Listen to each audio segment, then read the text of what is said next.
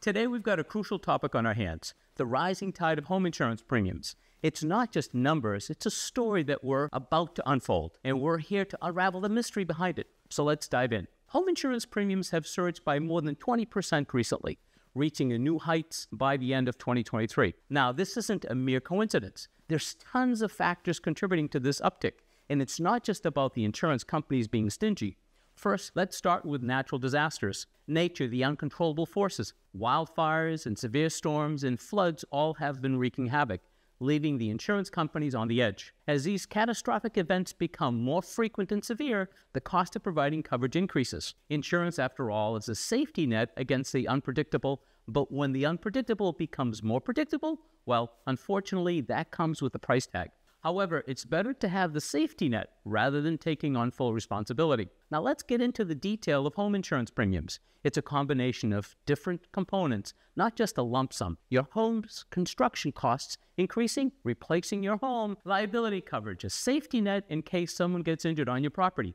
Ever wonder what happens if you need to temporarily relocate after a disaster? This falls under the additional living expense portion of your insurance policy. This is the part that's got your back. Now, here's where it gets interesting. Assessing your coverage. Are you overinsured or underinsured? Our team makes sure to find the perfect balance between having enough protection and not paying for more than you need. Adjusting your coverage based on the current needs and changing risks can significantly impact your insurance premiums. But it's important to know that the use of credit scores in determining insurance premiums vary from state to state. Some states have restrictions on or do not allow the use of credit scores in setting home or auto insurance premiums. Let's talk about ways to save money on your coverage. What can you do about it? First, we can help you by shopping around for different quotes. You see, we are independent insurance brokers, and as an independent insurance broker, we do not work with just one insurance company. Instead, we work with many local and national insurance companies to find the best coverage for you at the best possible rate. Different insurance companies offer different rates, coverages, and deductible options.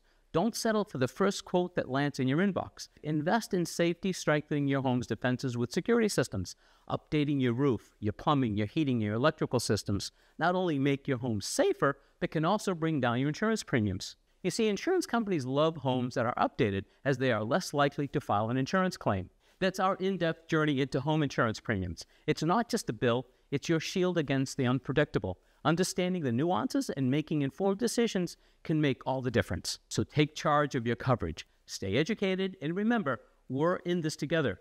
Thank you for tuning in. We'll see you in the next video.